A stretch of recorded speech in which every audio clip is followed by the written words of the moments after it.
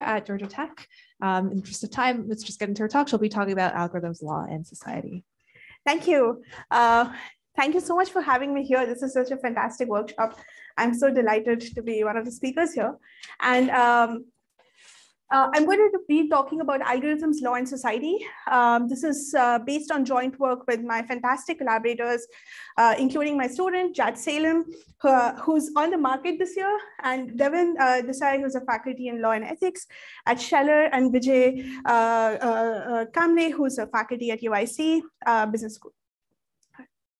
So over the last 5 years, I've been fascinated with algorithmic fairness and ethical questions in different domains. And here's the kind of questions that we've been working on, going from fairness definitions in static and dynamic environments, impact of bias in various applications, how do we even think about OR for policy impact, translating domain constraints so that you have, you try to model as much as possible based on discussions with domain experts. And one thing that I want to focus on this talk is the changing legal landscape. So a disclaimer, I'm not a lawyer, but I'll try to explain as much as I understand throughout my interactions in this space. So when we think about algorithms, this typically, maybe this is one way of thinking about algorithms. You go from data, you have some optimization algorithm, machine learning optimization, whatever, AI, and some decisions on people are taken. And one key question is, what is the effect of these decisions on human well-being, right? And we all have, thought about this question and thought about it from different perspectives. And one question that maybe I would like to highlight in this talk is, is this pipeline of data, algorithms, decisions legal, ethical, fair, equitable, and you can keep adding more adjectives here, transparent, auditable, explainable, yada, yada. And if we modify it, and the next question is maybe more actionable, which is if we modified our pipeline so that it adheres to laws, notions of ethics, fairness, da, da, da, would a pipeline even exist? Like, would we even, are we going towards an impossibility result here, or do we still have something that's operational? And knowing what's feasible and what's feasible and not can then help guide policymakers. And so perhaps our job as mathematicians, statisticians, computer scientists, or researchers is to really help answer this question. So in this talk, I'm going to talk about two different questions. One that comes from hiring and admissions, and in particular, I'll be thinking about resume screening algorithms. And the second application I'm going to think about is demand learning. So the practice of pricing items as you get more information about the demand that these items face. And with both of these, I'll try to sort of get to these questions and discuss the tensions between what happens in practice, what's legally feasible, what can we develop algorithms for. All right, so here's the first example. This is hiring in practice. In the summer of 2020, Microsoft settled with the Labor Department for a few $1 million for alleged discrimination on the basis of race from 2015 to 2018. And soon afterwards, there was news that the Labor Department's Office of Federal Compliance Contracts that has placed Microsoft again under scrutiny for claims such as these, where they said they would promote more African-American managers to senior management positions. And these claims seemed very race-specific claims. And so they were again put under the scrutiny by the Labor Department, right? That begs the question, if a firm does not potentially look at these, what are known as protected attributes of race, age, veteran status, pregnancy status, et cetera, they could be sued for discrimination because of disparities in the actual outcomes. And if they do mention these attributes, they're again put under scrutiny because of disparate treatment impacts, right? And with this legal backdrop in mind, I mean, one of the questions is how do we operationalize this? But let me talk about the societal aspect of this, right?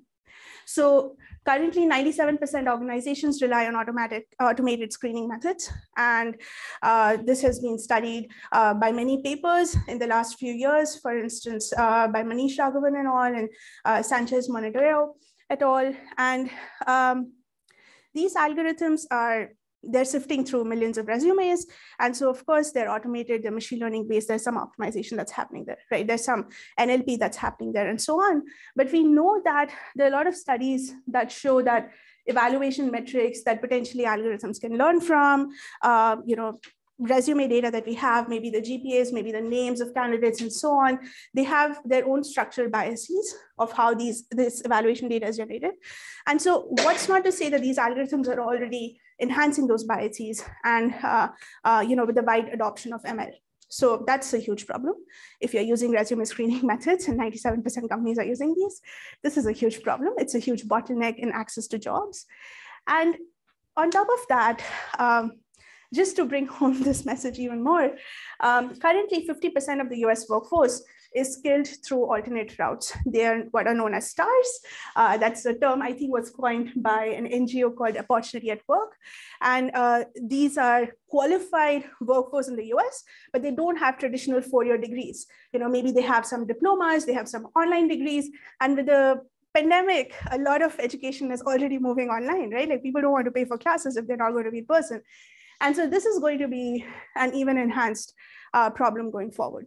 So it's a big problem, societally speaking. And so what can we do about it, right?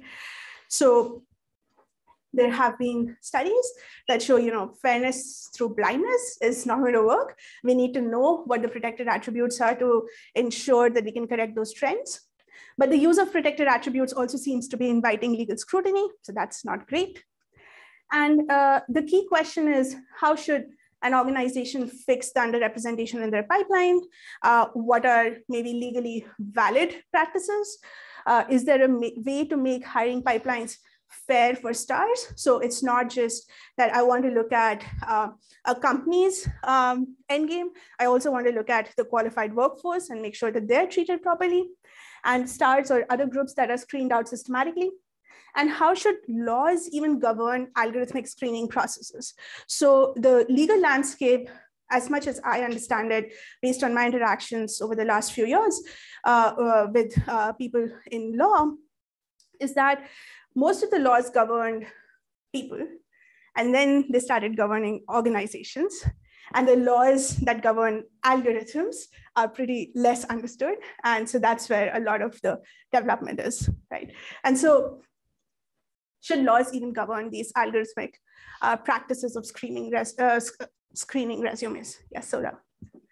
I'm impressed, but it's 97%. I thought there was like more jobs than job seekers at the moment. It's like, what do you mean by million of CVs? Like that must be huge corporations, or do you mean that all the corporations in the US, 97% use algorithms? 97% of the organizations in the US use applicant tracking systems. Maybe all of them do not have millions of applicants. Yes. More questions?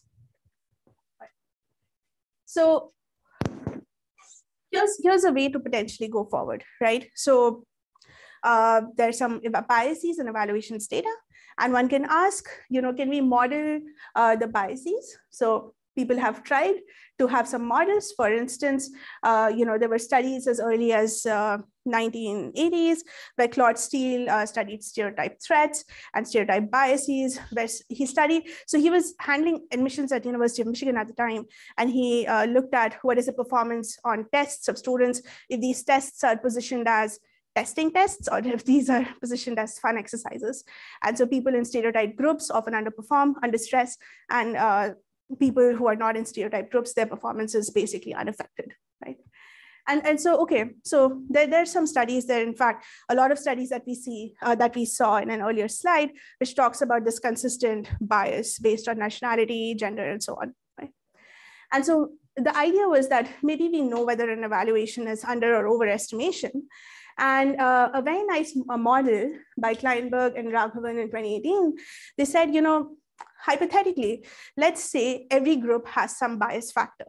So instead of observing the true value, the true score or the true utility of a candidate, you observe a discounted value. So you observe something that's discounted consistently for every member in that group by this factor beta j, and beta j only depends on the group membership. And they had some nice analysis where they showed why Rooney rule might increase utility. And I really like this paper. And this is a model that we also observed for some classification of schools in New York City, where we looked at schools which have a low economic need index and middle schools that have high economic need index. And we looked at the SAT score distributions. And these distributions were basically shifted by a factor of beta, which was 0.8 or 1.25 if you look at the reciprocal. Right? So we don't see these distributions, and this model was really nice in the way of, it's very tractable. You can get some nice algorithmic insights from this model. So it's very nice, but it's a coarse approximation. Every person in that group is basically given the same bias factor. And how do you define these groups? And, should I have intersectional groups? And people have then generalized this to multiplicative models where they've said based on intersection of every attribute, I'm going to multiply the bias factor and so on. But ultimately you have a group of people and you're giving all of them the same treatment. Right? And so thinking about the law aspect also, this is basically insulating people from comparison, right? And so why is that the case?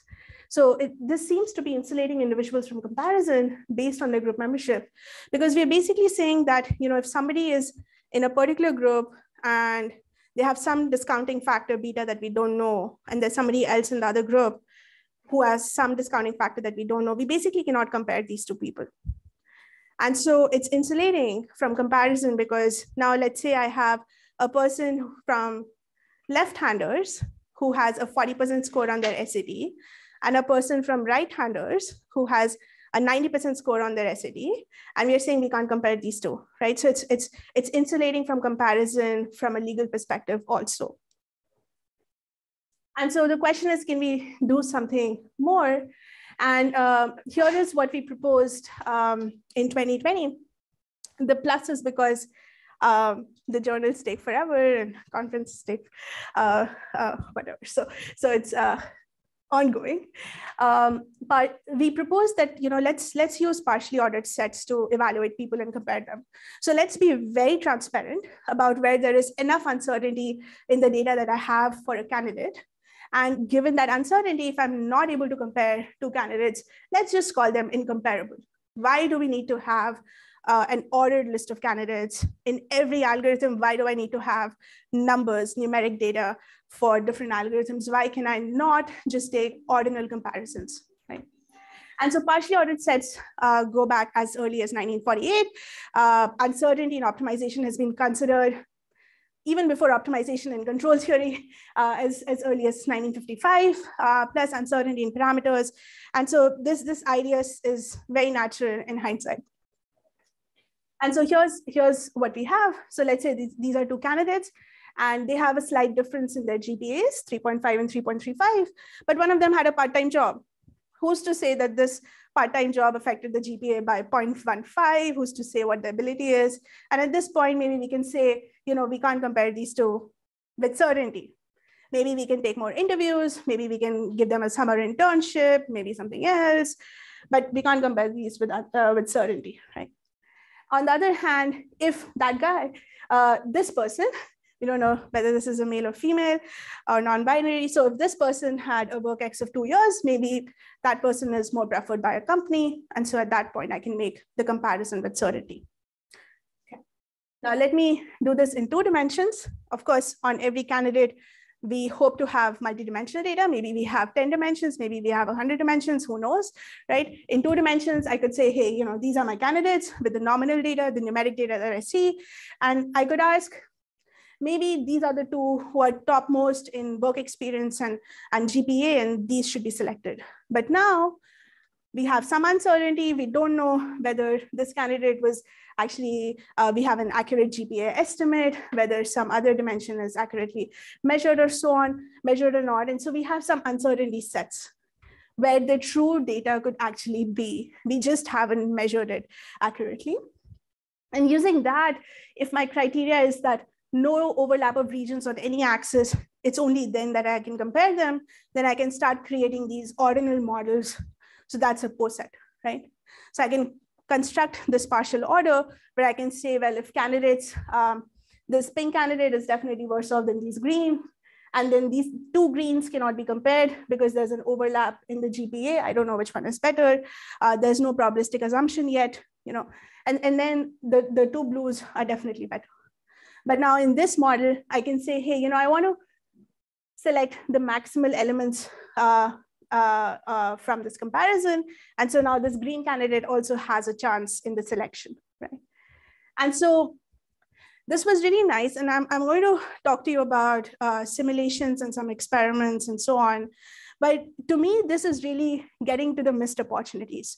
People who were as qualified, but maybe did not meet that 2% difference in their evaluation because of their training or because of the opportunities or because of the extra job. Maybe they are the ones who we can now attract through this, just being transparent about the errors. From an optimization perspective, this definitely has connections to robust optimization in the sense that robust optimization is a worst case over uncertainty. It says robust optimization asks, no matter what uncertainty is realized, I want my solution to be feasible. I'm asking a different question here. So I'm saying, give people maybe the best possible uncertainty that they could have, best possible data, could we then select them? And I'm not even saying that you make a decision based on this. I'm saying you consider the possibilities based on this. Yes, Hamza? So I guess I'm imagining that the algorithm provides the ranking, and then there's like a human recruiter that comes and picks people on observing these. How are you thinking that they're responding to uncertainty? Like maybe that's saying no one gets fired for taking IBM or something. People respond well to seeing that someone has a lot of upside. That's an excellent question and something I want to touch on towards the end of the talk. So Hamza's question is, do people respond well to uncertainty? Do they want to hire a candidate who has so much uncertainty in their evaluation, or do organizations want to hire candidates who have very little uncertainty, right? And that's a very nice question. In fact, Jack presented this at Privacy Law Scholars Conference, and we had lawyers at the conference, and they had the exact same question. They were like, is this actually hurting minorities at the end? Or is it helping minorities, right? And so I think it's a question of really translating what do I mean by uncertainty. It's not that that person is uncertain in their performance. It's that I cannot measure that person's performance accurately. Yeah, that's an excellent point. Any other questions? Please, So this is very nice, but I was just wondering if this captures kind of systematic biases, right? This is more about, okay, maybe there's we have less information or less accurate information. Right. Like systematic biases are going to stay, right? And right. This, and so does it fix the bias problem? Does it fix all the problems that we have? No, obviously not. Sure. And you also want to be careful that we're not introducing new biases by doing this. Right? Sure. And so I think of this as providing a lever to the policymaker. They can decide of how much probabilistic weight they want to give to a comparison, and then move from that. Great. So, but my question is that, in terms of fairness, I'm just wondering how are you going to define fairness based on if you are going to ignore the whole kind of systematic bias aspect and kind of, let's say, mask the protective attribute. So one aspect of creating the partial order is to account for the systematic biases in the creation of the partial order. So do that as best as possible and get this partial order validated by a third party if you want, get it validated by an auditor if you want, and then run your algorithms on this. And in fact, even see how decisions change if your uncertainty set changes. And so I think, to me, this just spawns off a lot of interesting questions, which are nice to answer from an optimization perspective, but also nice to answer or make transparent from a policy perspective. Great, thanks. Yes? Yeah, I was wondering, how are you planning to randomize over the maximal elements? Because, you could argue, for example, that, oh, they're all maximal elements, so like let's uniformize. Or you could say like, oh, the blue ones, you know, they had like more comparisons like leading up to them, so maybe they should be preferred. So that's a great question. How do you plan to maximize over these? I'm going to give you one model to do it. I'm not saying that's the only model. I'll talk about that. Yes, I'm coming to the algorithmic aspect of it very soon. More questions? All right. So this gets me to the first challenge. I think the area of ordinal optimization is underdeveloped. And I think that would be really nice to develop algorithms for this. One of the, like an algorithm for maximizing spanning trees. Of course, we only care about the order of the elements. So for some problems, it's very natural. But even when you go to matchings, it's not very natural. How do you do an ordinal optimization over those? So I think this is my first challenge. And now let me get to an example of how to do this. So how do we construct these posets? In some sense, I've sort of pushed the problem of bias, systematic bias, and fairness to the construction of the poset, right? How do you do that? And can I even justify that the method that I used to do that is legally validatable? Can I stand in a court and justify right, that what I've done in my organization is fine? And so they're both open questions, but let me show you one way forward. So here is a data set. This is Aspiring Minds Employability Outcomes. It's a publicly available data set.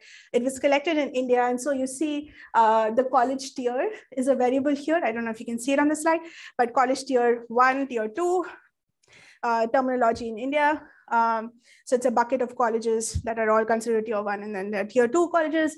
And you see there's gender, there is computer science, mechanical engineering, conscientiousness, agreeableness, extroversion, neuroticism. There's some psychological characteristics. People have taken some tests and they've reported the scores on those. They've reported what their first starting salary was, what their college GPA was, what their computer programming score is, and so on, right? And so what we did was we said, hey, let's act as a resume screening algorithm. Let's try to predict their computer programming score, maybe assume they're applying for a tech job. In the base data, we had information about male and female candidates for every candidate. There was no binary information, non-binary information. So maybe we also need to expand our data sets. But in the actual data, in the whole data set, there's no skew. The performance of females and males is basically distributed similarly. But when we ran a simple machine learning model, this is just a linear regression, it picked up a slight skew for males. Right. Now, this is a linear regression model. I could look at the coefficients. I could see the gender had minus 16.95 points. And so if everything else was the same and gender was flipped, females would get a minus 16 point score lower than males. Okay. In this case, it was very easy to figure out where the model had picked up a skew. And so as a first approximation, I could consider the predicted score, and I could do a plus minus 16 points into that interval to discount for this fact. But often in practice, we don't even have the machine learning model to play with. Maybe we just have a prediction of how good a candidate is. And so we posited that, okay, maybe we can look at error distributions based on the group membership. Now, I know you're thinking group membership, she's using group membership, is that legal? We'll get to that, right? But let's say I could use the group membership. So then we normalized error distributions based on the training data set. We said, hey, we're going to add some sigma j, which is a standard deviation of the errors that we see on the training set. And that's one way to go from the point data to an interval data. For every candidate, you have an interval of where the score could lie. And you don't even need to know the machine learning model for this. And now I have an interval poset. An interval poset is if two intervals overlap, you cannot compare them. If intervals are disjoint, you can compare the two candidates. So that naturally gives us a poset, right? And that gets to the mathematical question now, can we actually design algorithms that can work with such posets? Maybe you get better guarantees or a generic poset. What about ordinal optimization with that information? Okay, so now we're going more into the math, a little bit away from our society and law problem, but we'll come back to that. Okay, so the bias secretary problem is something where we basically took this partially ordered model of bias, partially ordered set, model of bias, and we said, we're going to consider a streaming model and say resumes are coming in, and we're going to do a classical secretary optimization on it. So as resumes come in, as individuals come in, their post-set relations are revealed with the candidates we've seen. And then we want to select, we want to make irrevocable select or reject decisions. And our competitive ratio is over any utility that's consistent with the post set. So whatever your post set was, the adversary can assign any numbers that are consistent with the post set comparisons. And I want to be competitive with respect to that. Already this definition has very nice properties. I'll get to that. And I just want to briefly highlight the, there's been a huge literature on secretary problems, but very few papers that even considered ordinary information. And this model is new to the best of our knowledge. Okay. So just again, as candidates come in, I only see the post set comparisons of the candidates that have been revealed to me so far. I don't see the entire post set. And then I want to make reject and select decisions. And I want to be competitive with respect to any worst case worst case utility that is consistent with the post set. So this is a very nice theoretical question, right? You don't even need to care about fairness to think about this. And we spend a lot of brain cycles in developing algorithms for this. Before I get into that, let me talk about some fairness properties, right? So I mentioned that I also want to be fair towards the people who are being screened. And so some consistency properties that we want are if somebody is ranked higher, then I want a higher probability of selection, not a lower one, at least that much probability of selection.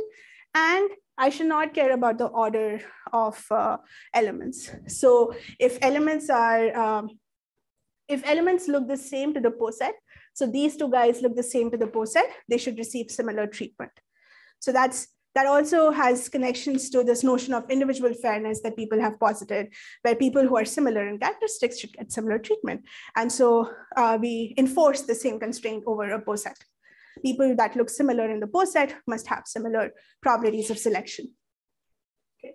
And all we need to do this similarity thing is just make an algorithm that depends only on the arrival order and the post set information comparison. And you satisfy that order isomorphism property. And for this one, we basically want a good competitive ratio. An algorithm that has a good competitive ratio needs to satisfy something like this. Okay. All right. So here's the first hack into getting a nice secretary, bias secretary algorithm for the post set setting. Let's say my post set was just groups. So I had these 4 groups of people, and I wanted to hire 5 people out of these 4 groups. So what these secretary algorithms do is that they analyze decisions under partial information. So they don't know what the pool of candidates is going to be. So they sample the first few elements. So let's say we sample the first few elements from each of these groups, and then we select people from each of the groups, right? And the one who beats the sample and arrives the first after the sample is selected, if you wanted to select one candidate, right? And so you can do the same thing, but these are setting quotas for every group, and you know that's not legal in many situations, right? So we don't want to just slap on a quota and call it a fair hiring.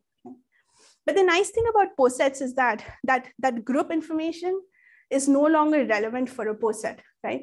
You've made your comparisons. You've probably used the group information. You've made your comparisons. And now you've said that these are the candidates that I can compare, and these are the comparisons I'm going to run with, right? So there's no group information really. And by design, we don't have quotas, but we have something that is known as the width of the post set.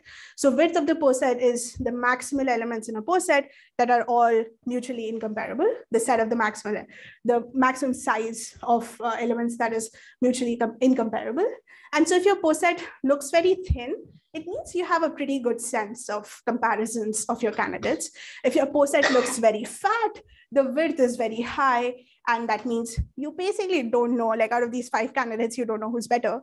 And so your performance obviously goes down. And so the width gives us a lower bound on the performance of these algorithms. So there is an omega lower bound. Omega is the width of the post set. That's the lower bound on the comparative ratio that you can achieve for this set. And so here's one example of a post set algorithm. And what it does is actually, the reason I'm highlighting this algorithm, because it uses a technique called labels. So as a candidate comes in, you assign them a fake group. You send them to a fake interview committee, or you assign them a label, you give them a token. And so as they come in, you assign these candidates to these L1 to L4. You want to hire 4 candidates, you assign them labels. And then within each label, you let them observe the candidates. So that's again, you observe the sample. Now, when you do this for the first few candidates, you get an estimate of the width in high probability of the post set. So we don't even know the width of the post set to begin with.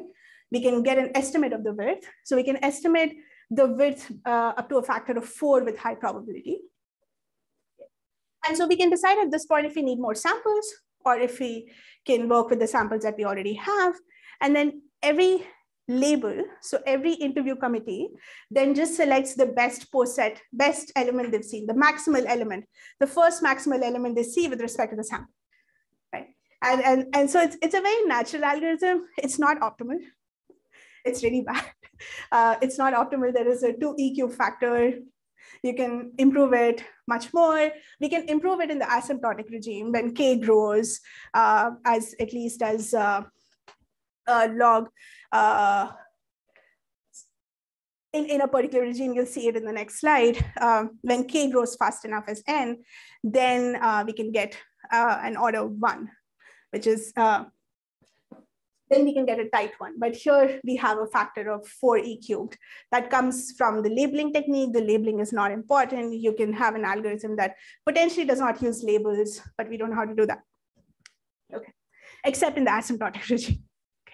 So it's a nice algorithm. There's some takeaways that are nice from a managerial aspect, where you can just tell your independent interview committees to select the best candidate that you see within each of these committees based on the comparisons that they can make. And it has nice competitive performance. So here's the other settings that we considered. So we went crazy over what we can do with post sets and what we can do with the group model, and what if utilities were stochastic, what if arrivals were random or adversarial and whatnot. So these are the competitive ratios that we have. I think we have an omega lower bound, but the other factors are unnecessary and we don't know how to close that gap. And that's the asymptotic regime where we do get a tight order omega algorithm. All right, a lot of open questions. What if, can you have a privacy sensitive construction of post sets with all of the privacy talks that we've had? What if N is unknown? What if a biased matroid secretary? So, you know, people, at least I know one person in the crowd who likes matroids. So what happens when you have a biased matroid secretary problem? The group model is simply a partition matroid, but maybe you can do more. Okay. Good. So, 5 minutes. Oh no. Okay, so now if we actually use post sets, then compared to the vanilla algorithm where we had a huge gap in the selection rates. So these are gaps for males and females. We had a huge gap using just the nominal values when we ran secretary algorithms with the nominal values. When we had quotas, it overcorrected. So the female selection rate went up much more. But with post sets, it basically reflects what the data is. And so it's really nice because it corrects the outcomes of a machine learning model. Okay. Are these methods legally validatable? So yes, we have a lot of connections to anti-discrimination laws, and here are some precedents that are useful. So for instance, the Johnson v. Transportation Agency is a lawsuit where a man sued because a woman was promoted over him for a difference of 2 points. The Ricci v. Di Stefano is a lawsuit with firefighters suing a company for throwing out a test that did not select enough African Americans. And there are some other approaches, other cases where we see the courts allowed banding approaches, which are basically uncertainty over the intervals, which is confidence intervals kind of approaches, where they allowed like a 2-point difference does not say that one is more capable than the other, and so they should be treated equally, and so on. So we see a lot of connections with anti-discrimination laws, which has been really nice. And we have a law review paper that's accepted on using uncertainty sets and partial orders for hiring settings. How all of this goes into practice or not, that's a good question. And so here's an experiment I did in a workshop at a law conference. It's a global privacy summit where I gave them raw scores and I gave them these uncertainty sets for every candidate on these dimensions. And they exactly had similar concerns of selecting candidates or not. How all of this applies to college admissions and school admissions is another discussion, and I'm happy to discuss that with you all offline. I'm quickly going to talk about the online learning in 5 minutes. Okay. So demand learning is basically a very common practice. There are courses on that, not to pick on Columbia University, but basically the practice of learning what the demand is for an item and pricing it. And there's been a lot of articles about why shoppers hate price changes. There's management science articles about customers don't like price changes. Nevertheless, Amazon changes prices every 10 minutes, a large number of times.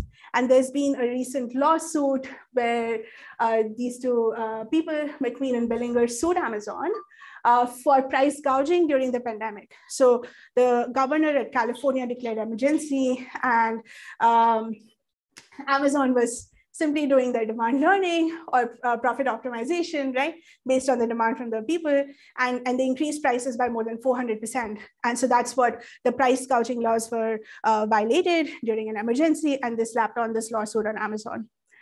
And so this was interesting because it got us wondering, like, is it even possible to do online learning when I cannot change my decisions arbitrarily? Like, is it even possible to get to the right prices if I cannot have non-monotonic movements? And we looked at this is Barn and Kesking doing personalized pricing with linear demand models. And so the prices move all over the place. If you look at UCB, prices move all over the place. If you look at Hassan and Levy, when the prices move, they're very non-monotonic in the movements. Maybe they have increased non-monotonicity going forward. And so the question that we are very excited about is, can you do online learning with optimal bounds, even when your movements are constrained? So think about the online learning iterates over time, and you're constrained on what iterates you can give based on a decision. Can you still have order optimal rates? And without getting into all of this, we basically consider a monotonic constraint think about demand learning. And all of this is generalizable, so come and talk to me after the talk. But let's say you have students and you have the general population. We want prices for students decrease over time, prices for the general population decreases over time, and students always pay lower than the general population. So we have some cross-group constraints, and we have iterative constraints over each time. And so that's a lot of constraints to impose on an online learning setup. And what I would like to, in this work, what we show is you can actually get no impact of monotonicity if your revenue functions are very nice, they're smooth and strongly convex. But if that's not the case, then a parallel result by GLE and Ravi in 2021 shows that there's actually a gap if you just have monotonicity. We also consider group constraints, and I'm going to skip over all this. So we have movements in a constrained region that's defined by the two customer segments, and we can show how to do that monotonically by decreasing the prices and respecting all the constraints so that you can get an optimal regret bound for 2 groups and a non-optimal for 3 groups or more. And that's also something that we are considering. The last point is that I don't even know what the future of personalized pricing is with laws like CCPA, which say that firms should not be penalizing customers based on the data they have. And so I'm going to end here with just that there's a lot of exciting algorithmic questions that are also important to answer from a policy perspective and that are motivated from a legal perspective. Thank you.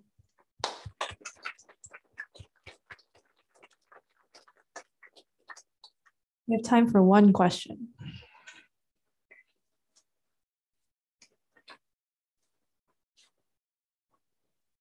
Hi, thank you for the interesting talk. I was wondering if you could talk a little bit more about the post-set construction, and if you imagine that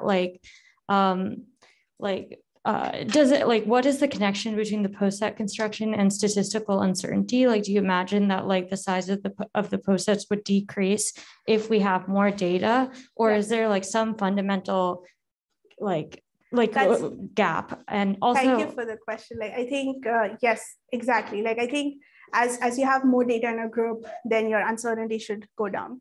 And so one way to construct post sets is to say maybe the level of uncertainty is 1 over square root n, where n is the number of people who are similar to you in a data set. Right? As that similarity increases, your uncertainty in terms of the prediction of the models also goes down. Right? And so having really quantifying this trade-off of uncertainty with the amount of data that you have, looking into small data set problems. What if you'd used SMORT on a small data set? How does that change? I think all of these are very good questions and they're all open. Okay, thank you. Hey, let's thank Swati again.